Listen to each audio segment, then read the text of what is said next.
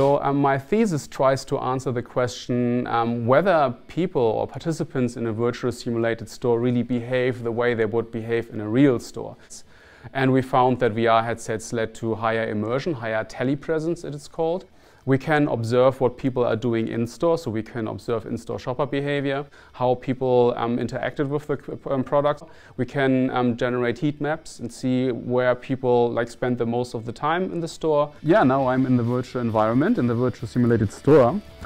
And what participants normally do is they can pick up the shopping basket and then start with their shopping. So if I go, for example, in this middle aisle here, that's the crackers and muesli bar aisle.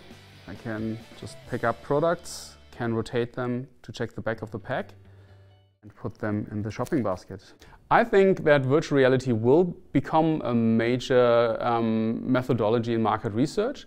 Some companies have already indicated that they are interested in working with us to use the software for changes, for example, in product package design or in retail store layouts.